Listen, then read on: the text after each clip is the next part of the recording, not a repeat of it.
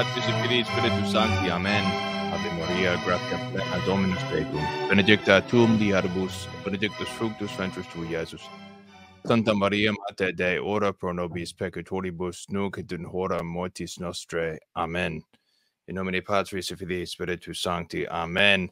Brother in Christ, laudetur Jesus Christus in secula. This is Timothy Flanders at the Meaning of Catholic. Jesus is King. We enter into the final book of the Holy Scriptures, the book of Revelation, the book of the Apocalypse. The full name of this book is The Revelation of Jesus Christ. This is the book that has the title The Revelation of Jesus Christ, and it's crazy that this book, not only is the whole Bible neglected by Catholics, but this book in particular is neglected, and it's the climax of the entire Bible.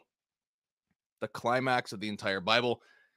It might have more Old Testament references than any other book of the New Testament. It brings together so many different books and so many different typologies and so many different images and symbols and things that it is this glorious book of prophecy that is truly marvelous and wonderful. It might be my favorite book of the Bible. I don't know.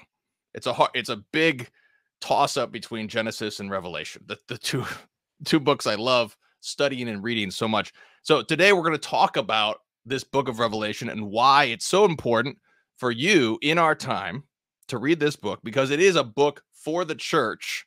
It's a book of prophecy for the church in our time of exile.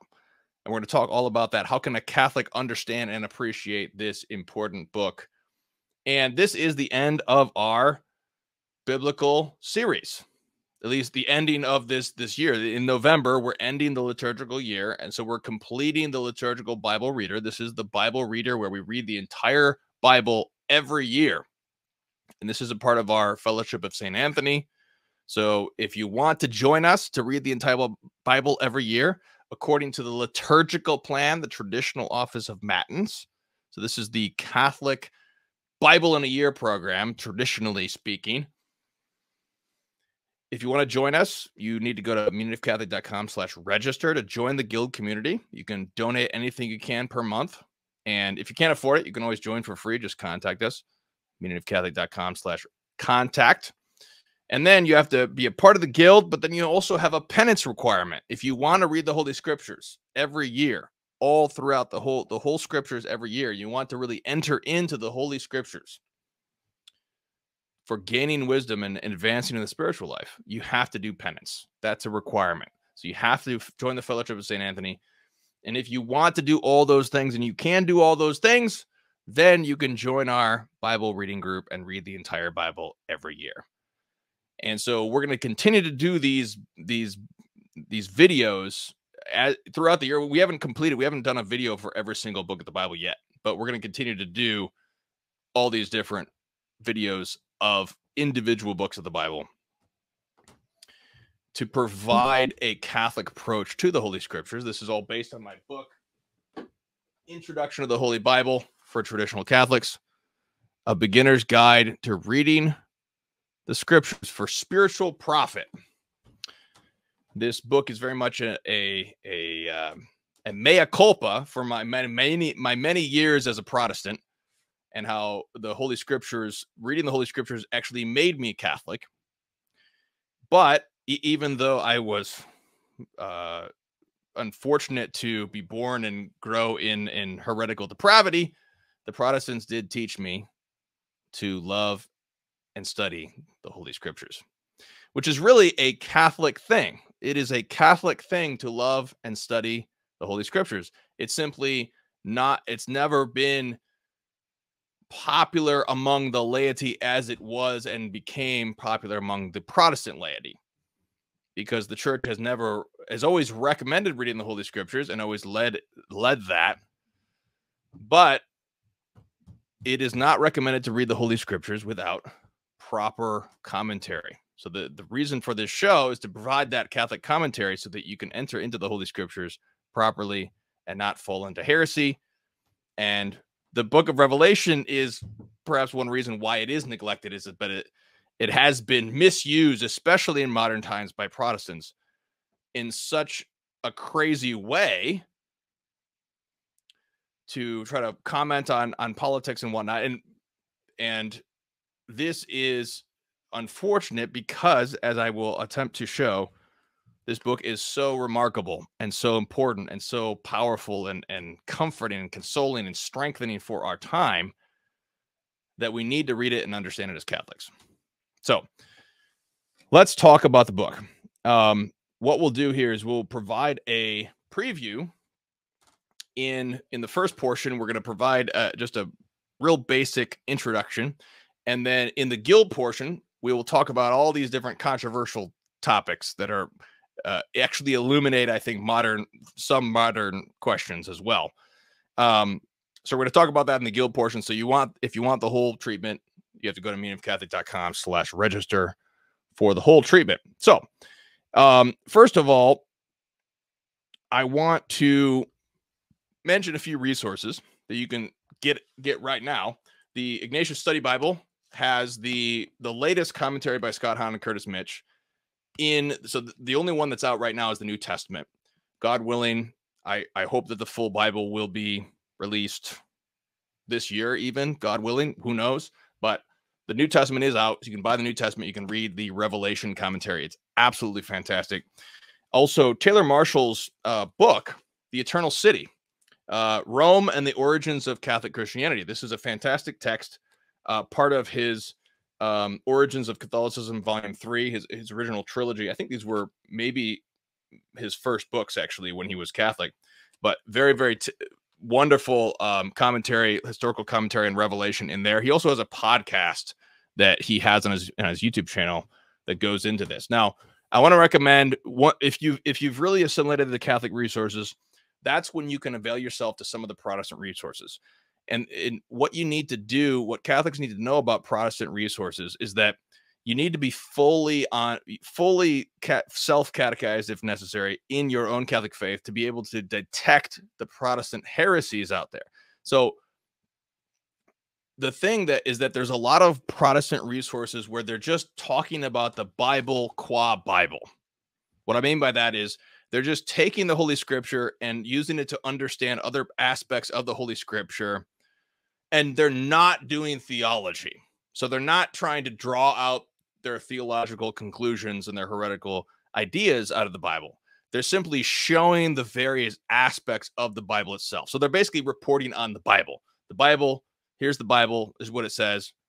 So I've recently been introduced to a Protestant commentary. His name's James Jordan, and he is a man who has pretty much memorized the entire Bible, and this is how he's able to understand the book of the Apocalypse. Because if you understand the entire, you've memorized the entire Old Testament, you're able to see all these things come to life in the book of Revelation. And so what he does is he's just showing all of the typology. Essentially, he really reads the Scripture like a Catholic. He has a Catholic methodology for seeing the typology of the Old Testament and looking at all of these things in the book of Revelation. So this is recommended to me by my friend and colleague Gideon Lazar, also Seraphim Hamilton, Eastern Orthodox guy whom I respect, recommended James Jordan to me, and I've just been getting into his commentary on the Apocalypse, and it's absolutely wonderful. It's a fantastic text or commentary. But the thing that you need to have is that once in a while, these Protestants they'll make a passing remark about theology. And that's when Catholics need to understand some of these Protestants, they know the Bible very well. They're able to bring out these riches of the text. But then as soon as they start to do theology, that's when they go astray.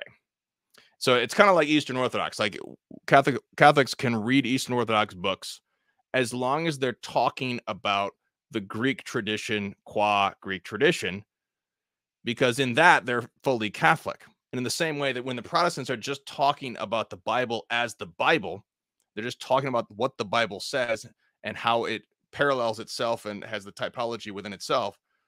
They're not doing any sort of theology that's not Catholic. They are doing Catholic theology. but they're Protestants. So as soon as they start talking about theology and drawing these conclusions, that's when they go astray. Now we're going to talk about the most powerful, one of the most powerful Marian passages, which takes place in Revelation 12. We're going to talk about that in just a minute. And this is also an apologetic that you as Catholics can use for your Protestant separated brethren to win them over to the faith.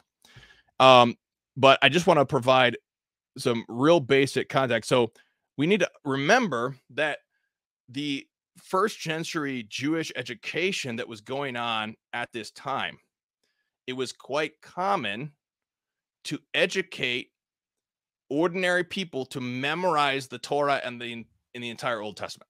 This was not uncommon.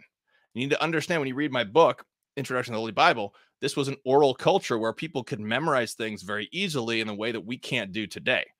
People were able to memorize these things. So if you have an audience who has memorized the entire Old Testament, and then what they would do is that they would receive a letter like this. Like this is the Apocalypse is a letter to the 7 churches of Asia Minor, which is modern day Turkey.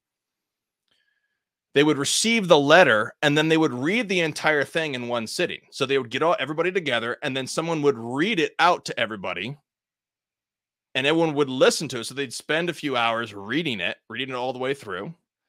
And in an oral culture, in an oral culture where people don't read, they can listen, they can hear something once and then be able to repeat it verbatim again. And this seems incredible to us, but that's exactly what oral cultures are, and that's the context of the Holy Scripture. So this is the type of study that is necessary to start to enter into this world of the Apocalypse. But thankfully, the church, our holy fathers have been our forefathers have been reading and commenting on this for centuries. So we don't need to be able to memorize everything and remember everything just like that. But this is the aspect of the Apocalypse that we need to understand, and why we can safely assume that the early church would understand this text much more readily than we can, because they would have the Old Testament memorized, and they would also be knowing the events that were going on, which we'll discuss: the reign of Nero, the threatening of the destruction of Jerusalem, and they would see all these things, and they would see them much more clearly, which we're going to do in just a minute. So the exegetical tradition of the Catholic Church understands Revelation under 3 aspects. This is an important aspect of Catholic exegetical tradition, that there are various senses of the Holy Scripture. We talk about this in the book. There's the literal sense, which forms the basis of everything else. But when you're dealing with prophecy uses symbolism to illustrate spiritual truths. And so St. John is seeing the revelation of Jesus Christ, where our Lord Jesus Christ is manifest. First of all, he's manifesting himself as the King of Kings, which, as in my book, I mentioned how the term King of Kings comes from the Persian Empire propaganda. So he's claiming for himself the title of the Persian emperor, and he's also claiming for himself the title of the Son of God, which is coming from the prophecy to Solomon, but it was also taken on by the Julius Caesar dynasty under Augustus. So he's the Son of God. So Jesus is the Son of God. He's the King of Kings, Lord of Lords. He is taking on himself the political identity of all these current empires at this time. And he's manifesting himself in the revelation of Jesus Christ as the King of Kings and Lords of Lords. So this is the manifestation, just like the Transfiguration was manifesting his glory before his passion. The revelation of Jesus Christ is manifesting his glorious kingship over the worlds, over Christ as king over the universe. Here's the 3 aspects of the revelation we need to understand. One is the literal historical sense, in that this book is written to 7 churches of Asia Minor as a warning that Jesus is about to destroy Jerusalem. And indeed, he does destroy Jerusalem in the Apocalypse. And that's exactly what happened. And we'll talk about why it's important that we understand that aspect of it, because the finality is the building of the third temple, i.e. the New Jerusalem. So we're going to talk about all this in the guild portion, which is more controversial. We'll talk about the mark of the beast, the dragon, the synagogue of Satan. We'll talk about all those things in the guild portion. But what we have is we have a real spiritual union of Jerusalem and Rome that was prophesied in Daniel and prophesied in the book of Maccabees against the conspiracy of Satan, which is also a conspiracy of Jerusalem and Rome, but it's the false Jerusalem and the false Rome. And these are the beasts that come out of the water and on the land, the dragon and the synagogue of Satan. We'll talk about all that and what the mark of the beast is, which is a reference to Ezekiel. So that's the historical aspect, is this warning to the seven churches that Christ is about to destroy Jerusalem. And in the same way that he destroyed Jerusalem, he's about to destroy you, O Ephesus, you, O Philadelphia, you, O Sardis. And he talks to each of these seven churches, these seven cities in these seven churches in these seven cities. So that's the whole context of the book of Revelation, is this warning. That's the historical context. That's the first aspect. Okay. The second aspect is the fact that this is not only a prophecy to the current day early church of the time, it's also a prophecy of the entire history of the church from the crucifixion to the second coming. So all throughout history, the story of the apocalypse repeats itself. And we can go through history. We don't have time to do this, but we can go through history. We can actually look at all these things. We can think about, for example, the sack of Rome under Pope Clement VII in the 1500s, and how the sack of Rome was the catalyst which brought about the Council of Trent. Before that, the Protestant revolt was happening. There was Christ was opening the chalice, the new chalices of that day, the chalices of wrath, as he does in the apocalypse. He was opening the chalices of wrath, and he was opening the chalice of wrath on the city of Rome. And the sack of Rome was the key that caused the repentance that is prophesied in the apocalypse. So the apocalypse provides the meaning of church history. That is what's so remarkable about it. It provides this liturgical and typological key to church history. And all of this is just the eschatological discourse of Jesus Christ, because there's an eschatological discourse in Matthew, Mark, and Luke, which prophesies both the destruction of Jerusalem and the second coming, which is the third aspect, which I'll get into. But in St. John's Gospel, there is no eschatological discourse. So the book of Revelation becomes that eschatological discourse. So there's those three aspects. So there's the historical aspect of apocalypse. There's the church history aspect of the apocalypse. And then finally, as I said, the third aspect of the apocalypse is indeed prophesying that second coming. And so there is this threefold sense of the apocalypse. And that's what's so glorious about the book, is that it provides us with this key in this meaning of history, this prophecy to the early church and to all of the church throughout time. So lastly, before we cut to the guild portion and we talk more about the controversial aspects, I want to provide all of y'all with the apologetical tool here to give to Protestants, your Protestant friends and family, is to turn to Revelation chapter 11:19, which says this: "And the temple of God was opened in heaven, and the ark of his testament was seen in his temple, and there were lightnings and voices and an earthquake and great hail. And a great sign appeared in heaven, a woman clothed with the sun, and the moon under her feet, and on her head a crown of 12 stars. And being with child, she cried, travailing in birth, and was in pain to be delivered. And she brought forth a man-child who was to rule all nations with an iron rod, and her son was taken up to God and to his throne." And then it tells about the struggle between the dragon and the woman. And then at the end of chapter 12, it says, verse 17, "And the dragon was angry with the woman and went to make war with the rest of her seed who keep the commandments of God and have the testimony of Jesus." And this provides the ecclesiological key to the Marian passage in which our Lord says, "Behold thy mother." He speaks to St. John, "Behold thy mother, behold thy son, behold thy mother." And he links Mary to St. John. And St. John brings Mary to Artemis Ephesia in Ephesus, and that's another story. Read my book, City of God, for that drama. But Catholics can look at this verse. First of all, you have to start with chapter 11, verse 19. Remember, the original text of the Holy Scripture did not include chapters and verses. So you have to start with verse 19 of 11, and that's where you get the Ark of his testament was seen his temple, because the Ark of the Covenant is Mary. That is the typology of the Old Testament, is the Ark of the Covenant, which holds the bread, the manna. Mary, just as Mary holds the bread of life, Jesus.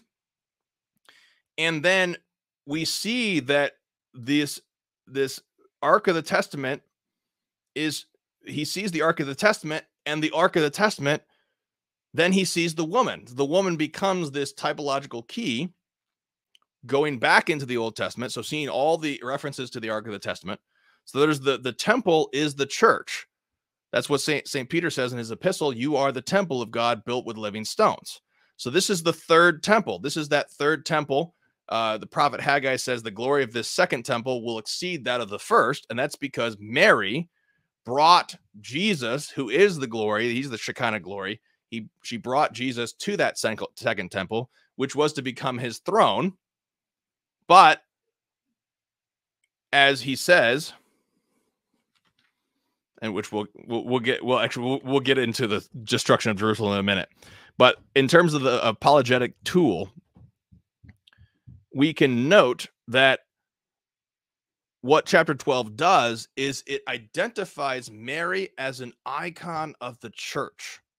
Mary becomes an icon of the church because all Christians are identified as her seed, which goes right back to, woman, behold thy son, behold thy mother. St. Paul says that we put on Christ. We put on Christ like a piece of clothing. We are baptized into Christ. We become truly one with Christ. And if that's the case, then Mary becomes our mother. So we can tell Protestants, my Protestant brother, do you desire to truly be one with Christ? Do you truly desire to be one with Christ? And if you do, then Mary becomes your mother. So says Revelation 12:17. Mary becomes your mother. Now, what they'll try to do is they'll say, no, this passage is all about the church. But that's a false dichotomy. It's the passage about the church and Mary as the icon thereof. The church does not give birth to Christ. Christ's body is the church. So how can you say that a woman, behold a woman, and there's a woman is a sign, and she brought forth a man child who was the ruler of the nations with an iron rod? Clearly, that's Mary and the Christ child. But at the same time, Mary becomes the icon of Christ. It is a dogma of the faith that Mary had no pains in childbirth. So how can she be travailing in pain? But this is the passion of Our Lady as the co-redemptrix, as Our Lady of Sorrow. And when she entered into her passion in union with the passion of Christ, that is her birth pains, because it's the birth of the church. Then she's giving birth to the church, who become her seed, because every Christian is baptized into Christ. So in this great mystery of the church and Mary and Christ, she is the fulfillment of the type of the Ark of the Testament. So I think that chapter 12 is a great exegetical tool, because it really shows this glory of Mary that we have in the Catholic Church that the Protestants do not have. The Protestants do not follow Revelation 12. They ignore it, or they try to explain it away. But we need to use this in order to glorify Mary, who glorifies Christ. So more on this we'll talk about in the guild portion. Once again, we'll talk about the mark of the beast, the synagogue of Satan, and the conspiracy of Antichrist. So if you want the full portion, meaningofcatholic.com/register. Be right back.